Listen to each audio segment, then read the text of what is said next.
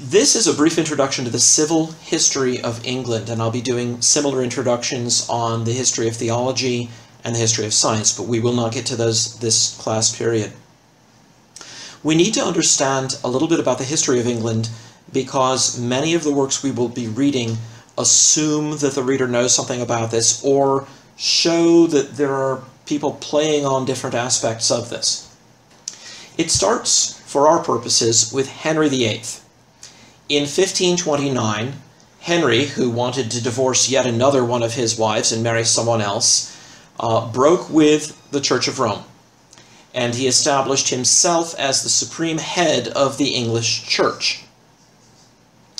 Moreover, he had a couple of people executed, a couple of Catholics executed, Thomas More and Cardinal John Fisher. That created some bad blood between the English monarchy and the Catholic Church. In 1536, he dissolved the monasteries. He said, nope, there aren't going to be monasteries anymore, and he took what treasures he could from them and closed them down. So there was a very adversarial relationship between Henry VIII and the Catholic Church.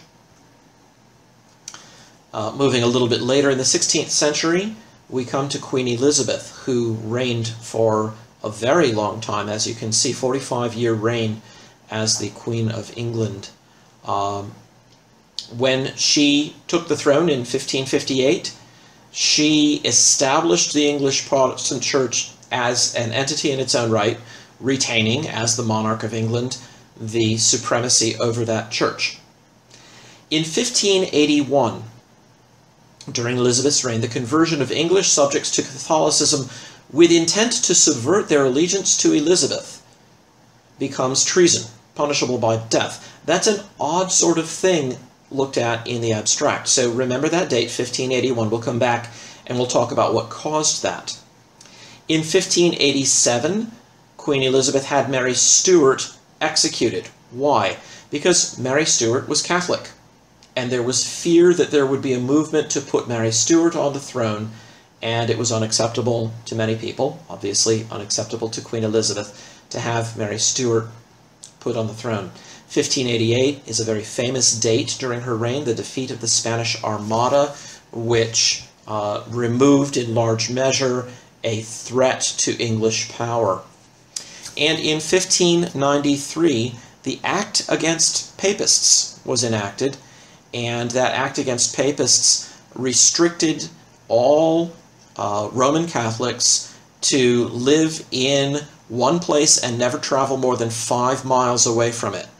It's a kind of extended house arrest. All of that seems exceedingly harsh, but there was a reason for it, and that reason has to do with Pope Pius V. Pope Pius became Pope in 1566, during Elizabeth's reign, and in 1570 he issues a bull Regnans in Excelsis, denouncing and excommunicating Elizabeth, the pretended Queen of England, releasing her subjects from allegiance to her, and threatening Catholics who obey her orders with excommunication themselves.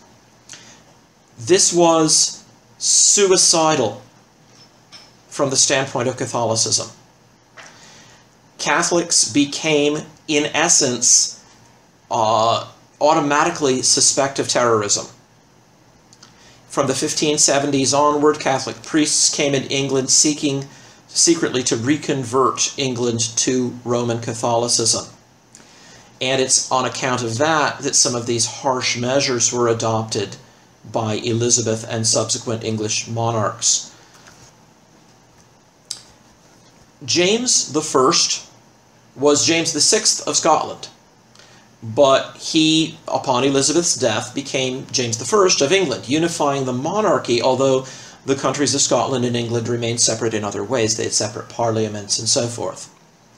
In 1605, some Catholics, headed by Guy Fawkes, attempted to blow up the Houses of Parliament with gunpowder. They wanted to move gunpowder under the Houses of Parliament and then light it off. They were caught. The gunpowder plot was thwarted, but you can well understand how this would make the English feel about the Catholics? Well, they said that they owed no allegiance to the crown, and now here they are engaging in acts of open terrorism. So that was definitely a point that soured English relation toward the Catholics. Charles I was crowned the King of England, but he married an ardent Catholic. So 1625, we've moved on from King James of King James Bible fame. Henrietta Marie was a princess who was so ardently Catholic that when they tried to have an English wedding ceremony for them, she would not attend. She attended a different ceremony in France, but she would not even engage in anything that the English Church was doing. So there's a lot of bitterness there between the Roman Catholics and the Protestants, even though she had married a man who was verbally, at least, a member of the Church of England.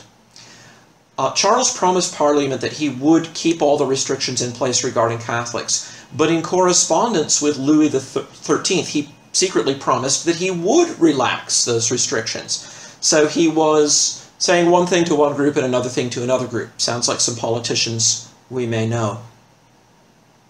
Charles was not popular with Parliament, and so the British Parliament convened in 1640 and would not shut down for quite a number of years.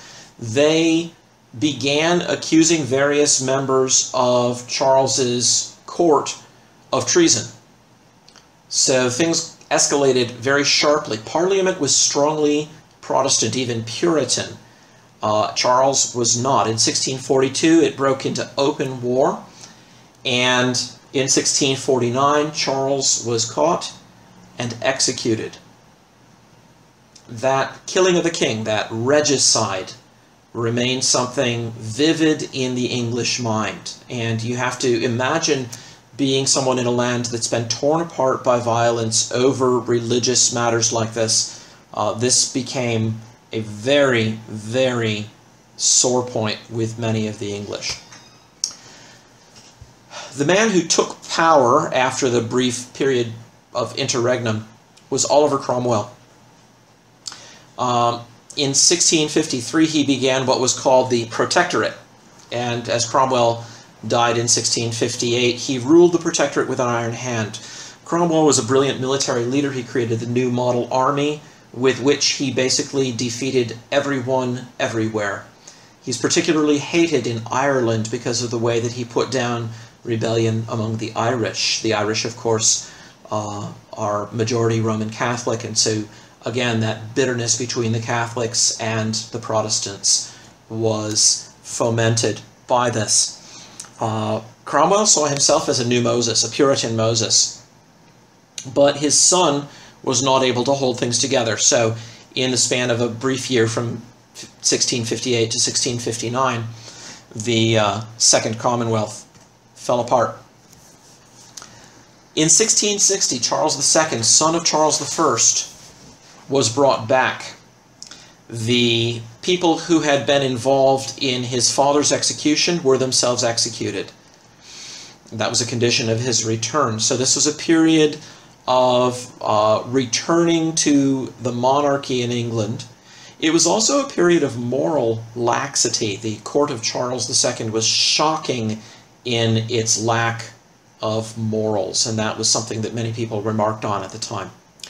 London suffered some disasters in this time. In 1665, there was an outbreak of bubonic plague in London, and everyone who lived in central London or had work there went home to the countryside to wait out the plague. In 1666, the Great Fire of London destroyed a large portion of the city. Charles II was Protestant, but his Catholic brother, James, the Earl of York, was next in line for the throne. And as Charles produced no male heir, there was a great fear that when he died, they'd get a Catholic on the throne. Because of the bad blood between the Protestants and the Catholics, this was not something that was welcomed. In an effort to head this off, James' daughter was married to William of Orange, who was a Dutch nobleman and a Protestant. That it was thought that that would make for a safe transition of power from Protestant to Protestant. In 1678, a fellow named Titus Oakes played up on the fears of the people regarding Catholicism and declared that there was a popish plot to kill Charles II and put James on the throne. So in 1679, a bill was put forward which, if it passed, would have excluded by law all Catholics from the British monarchy forever. People divided into two parties, the Tories and the Whigs, as to whether they thought that this bill was a good idea or a bad idea. So that's the origin of those party names, which we still have in England to this day. It all came about as a result of the Exclusion Bill. That bill did not pass at that time, and indeed in 1685, Charles died, and James, the Catholic monarch of England, the last Catholic, was crowned upon the death of his brother. He tried to secure religious liberty for English Catholics and for nonconformists of various kinds, but he had a quarrel with the Scottish Presbyterians, the Covenanters, and he persecuted them quite bitterly. He was in turn very unpopular and was forced to flee the country in 1688 when William of Orange was asked to come in with his wife Mary, James' daughter, and to reign as co-monarchs of England. James died in exile about 13 years later. William of Orange ushered in the Glorious Revolution. This is the beginning of what's known as the Hanoverian dynasty. He published a Bill of Rights which extended a certain amount of religious toleration to many people, notably not to Catholics. This is the point at which the controversy over the divine right of kings began. The Jacobites were those who felt that James was still the rightful king and that he or an heir of his should be restored. Mary, William's wife and co-regent, died in 1694. In 1698, the Popery Act was passed, and when the Popery Act was passed, there was actually a bounty put out on Catholic priests. These priests who would come in hiding, you could get £100 for denouncing and leading to the capture of a Catholic priest. So, as you can see, that's 1698. That's within the period of time where we're going to be reading sources, and what you will see is that some of the Deists are going to play on that. In 1701, the Act of Settlement formally does what was not able to be done a little earlier. It prevents forever Catholics from taking the throne of England. So that Act of 1701 settles that question. Briefly, why is all this important? First of all, we need to realize that by the year 1700, a large majority of the English people had a deep distrust of Catholics and Catholicism. There were some real grievances there. There were also some imagined grievances. The gunpowder plot was real with Guy Fawkes. The popish plot that Titus Oakes talked about was a sheer fabrication. That never happened. That was just a fictional story. But in the English mind, some people took them both equally seriously. Questions of religious toleration were live issues. How much toleration should be extended to Protestants who aren't members of the Church of England? That was an open question and a question that was being debated actively at this time. The Deists were going to make use of both of these factors, the English dislike of Catholics and the English sympathy for toleration. So you'll see them on the one hand trying to attack Christianity by attacking Catholicism, and on the other hand trying to obtain toleration for themselves by pointing to English principles of toleration.